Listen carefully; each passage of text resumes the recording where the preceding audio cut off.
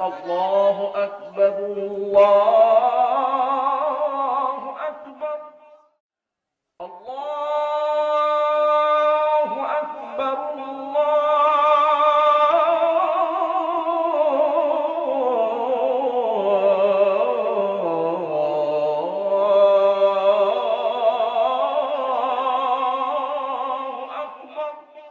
মসজিদে আজান দিচ্ছে। আল্লাহু আকবার ধ্বনিতে জসিম সাহেব তাড়াহুড়ো করে মসজিদে গেলেন। উজু করে নামাজে দাঁড়ালেন। নামাজে দাঁড়াতেই তার মাথায় বিভিন্ন রকম বাজে চিন্তাভাবনা আসতে শুরু করলো। তিনি আজ সারাদিন কি করলেন, কালকে কি করবেন, এমনকি বাচ্চাকে যে স্কুল থেকে নিয়ে আসার সময় হয়েছে সেখানেও যেতে হবে, এমন সব ভাবতে ভাবতে তিনি ভুলেই গেছেন কয় রাকাত নামাজ পড়লেন তিনি। বেশি সময় বাহিরে রাস্তায় চলাচল করার কারণে অনেক কিছুই চোখে পড়ে তার, আর নামাজে এসে এই সব কিছু মনে পড়ে। জসিম সাহেব ভাবলেন, এভাবে নামাজ তো পড়ছি, কিন্তু আল্লাহর দরবারে আমার এই সব নামাজ কবুল হচ্ছে। তাই তিনি এ নামাজকে কিভাবে আরো বিশুদ্ধ করা যায়, কিভাবে আরো নামাজে মনোযোগ সৃষ্টি করা যায়, কিভাবে নামাজ থেকে এসব চিন্তা দূর করা যায়, এমন সব ভাবতে শুরু করলেন। বাড়িতে জসিম সাহেবকে খুব চিন্তিত দেখে জসিম সাহেবের স্ত্রী বললেন, কি এমন চিন্তা করতেছেন আপনি? তখন জসিম সাহেব তার স্ত্রীকে তার চিন্তার কথা বললেন। তার স্ত্রী বললেন, এটা এক তিক্ত বাস্তবতা, আমরা অনেকেই এই রোগের শিকার। এক হাদিসে রাসূলুল্লাহ সাল্লাল্লাহু আলাইহি সাল্লাম এটিকে শয়তানের ছিনতাই কম বলেছেন। এমন বলে তার স্ত্রী ঘরে গেলেন এবং একটি বই নিয়ে আসলেন আর জসিম সাহেবের হাতে দিয়ে বললেন, এটি পড়লে আপনার সমস্যার সমাধান হয়ে যাবে।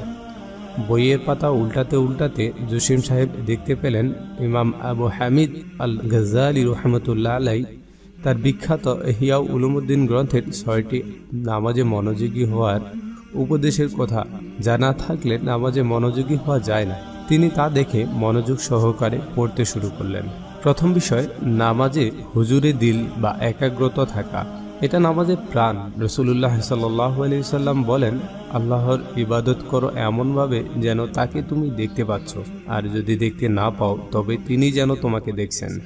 বস্তুত আমাদের মন কখনো বেকার থাকে না, হয় নামাজে থাকে, না হয় অন্যত্র থাকে। নামাজে দাঁড়ালে শয়তান বারবার মানুষের মন ছিনিয়ে নিয়ে যেতে চায়, কিন্তু আমাদেরকে তা ধরে রাখতে হয়। সুতরাং নামাজের শুরু থেকে শেষ পর্যন্ত এই কল্পনা মুখে উচ্চারণ করা ব্যতিরেকে ধরে রাখা অনুশীলন করুন যে আল্লাহ আপনাকে দেখছেন। দাঁড়ানো থেকে রুকুতে যাওয়ার আগে, রুকু থেকে সিজদায় যাবার আগে, কিংবা সিজদা থেকে বসার আগে প্রত্যেক অবস্থান পরিবর্তনের পূর্বে মনের অবস্থাটা দেখে নিন, কল্পনাটা আছে কিনা, না থাকলে আবার নিয়ে আসুন। এভাবে এই অনুশীলনের মাধ্যমে নামাজ শেষ করার চেষ্টা অব্যাহত রাখুন।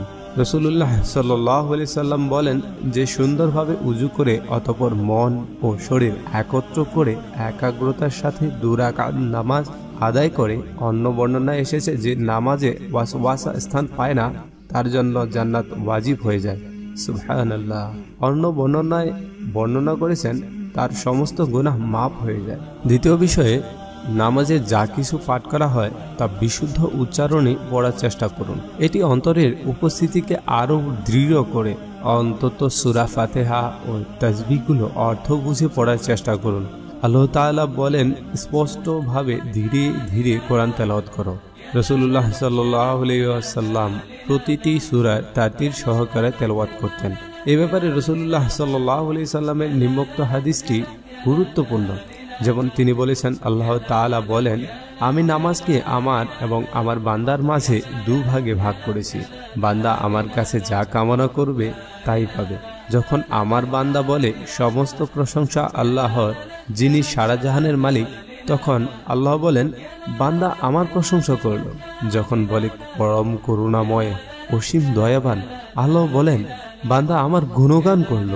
যখন বলে বিচার দিবসের মালিক, আল্লাহ বলেন, বান্দা আমার যথাযথ মর্যাদা দান করলো। যখন বান্দা বলে আমরা কেবলমাত্র আপনারই ইবাদত করি এবং কেবলমাত্র আপনারই সাহায্য প্রার্থনা করি, আল্লাহ বলেন, এটি আমার ও আমার বান্দার মাঝে, আর আমার বান্দা যা চাইবে তাই পাবে। যখন বলেন আপনি আমাদেরকে সরল পথ প্রদর্শন করুন, এমন ব্যক্তিদের পথ যাদের আপনি পুরস্কৃত করেছেন, তাদের পথ নয় যারা অভিশপ্ত ও পথভ্রষ্ট। আল্লাহ তাআলা বলেন, এটা আমার বান্দার জন্য, আর আমার বান্দা যা প্রার্থনা করবে তাই পাবে। তৃতীয় বিষয়ে নামাজে আল্লাহর প্রতি তাজিম বা ভক্তি শ্রদ্ধা প্রদর্শন করুন, কেননা আল্লাহ তাআলা তার বান্দাদেরকে নির্দেশ করেছেন তোমরা আল্লাহর সম্মুখে দণ্ডায়মান হও বিনীতভাবে, কাজে ধীর স্থিরতা অবলম্বন করুন। আবু কাতাদা রহমতুল্লাহ আলাইহি হতে বর্ণিত, রাসূলুল্লাহ সাল্লাল্লাহু আলাইহি ওয়াসাল্লাম বলেন, নিকৃষ্টতম চোর হলো সেই ব্যক্তি যে নামাজে চুরি করে। তিনি বললেন, হে আল্লাহর রাসূল, নামাজে কিভাবে চুরি করে? তিনি বললেন, যে রুকু সিজদা পূর্ণভাবে আদায় করে না সে নামাজে চুরি করে। চতুর্থ বিষয়ে নামাজে দাঁড়িয়ে আল্লাহ তাআলাকে ভয় করুন। ভাবুন এই নামাজই হয়তোবা আপনার জীবনের শেষ নামাজ। এমনভাবে রুকু করুন যেন মনে হয় এই রুকুই আপনার জীবনের শেষ রুকু। রাসূলুল্লাহ সাল্লাল্লাহু আলাইহি সাল্লামের নিকটে জনৈক ব্যক্তি সংক্ষিপ্ত উপদেশ কামনা করলে তিনি তাকে বলেন, যখন তুমি নামাজে দণ্ডায়মান হবে তখন এমনভাবে নামাজ আদায় করো যেন এটি তোমার জীবনের শেষ নামাজ। পঞ্চম বিষয়ে নামাজের মাধ্যমে আল্লাহর কাছে কল্যাণ আশা করুন। আল্লাহ তাআলা বলেন, তোমরা ধৈর্য ও সালাতের মাধ্যমে সাহায্য প্রার্থনা করো। এই বিশ্বাস রাখুন আল্লাহ আপনার প্রতিটি প্রার্থনায় সাড়া দিচ্ছেন। রাসূলুল্লাহ সাল্লাল্লাহু আলাইহি সাল্লাম এক হাদিসে বলেছেন, তোমাদের কেউ নামাজে দাঁড়ালে সে মূলত তার প্রভুর সাথে কথোপকথন করে, তাই সে যেন দেখে কিভাবে সে কথোপকথন করছে। ষষ্ঠ বিষয়, নামাজে নিজের গুনাহার কথা চিন্তা করে আল্লাহর সামনে দণ্ডায়মান হওয়ার কথা ভেবে নিজের মাঝে হায়া আর লজ্জা শরম নিয়ে আসুন। নামাজে দাঁড়ানো অবস্থায় একজন অপরাধীর মতো মস্তক অবনত রেখে এবং দৃষ্টিকে সিজদার স্থানের দিকে নিবদ্ধ রাখুন। রাসূলুল্লাহ সাল্লাল্লাহু আলাইহি সাল্লাম দাঁড়ানো অবস্থায় সিজদার জায়গায় দৃষ্টি রাখতেন। এই 6টি বিষয় পড়ার পর জসিম সাহেব ভাবলেন, এই 6টি বিষয় অনুসরণ করার মাধ্যমে নামাজে মনোযোগ তৈরি করা হবে, কিন্তু আমি তো এর 6টির একটিও করি না, আর তাই হয়তো আমার মাথায় বিভিন্ন রকম বাজে চিন্তাভাবনা এবং দুনিয়াবী চিন্তাভাবনা আসতে শুরু করে। আর তাই তিনি রাসূলুল্লাহ সাল্লাল্লাহু আলাইহি সাল্লামের সেই হাদিসটি মনে করলেন।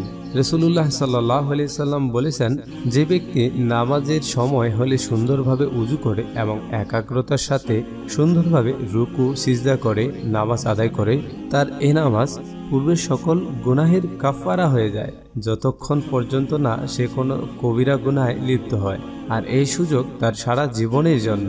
আর জসিম সাহেব সেই থেকে সিদ্ধান্ত নিলেন, রাসূলুল্লাহ সাল্লাল্লাহু আলাইহি সাল্লাম যেভাবে নামাজ আদায় করতে বলেছেন সেভাবেই নামাজ আদায় করবে, যেন নামাজের মধ্যে অন্যান্য কোনো দুশ্চিন্তা বা বাজে চিন্তা না আসে।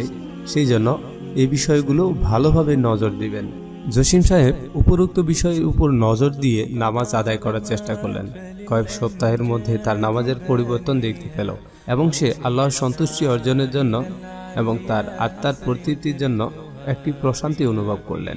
সুপ্রিয় দিনী ভাই, আসুন আমরাও জসিম সাহেবের মতো আমাদের নামাজগুলিকে বিশুদ্ধ করার চেষ্টা করি।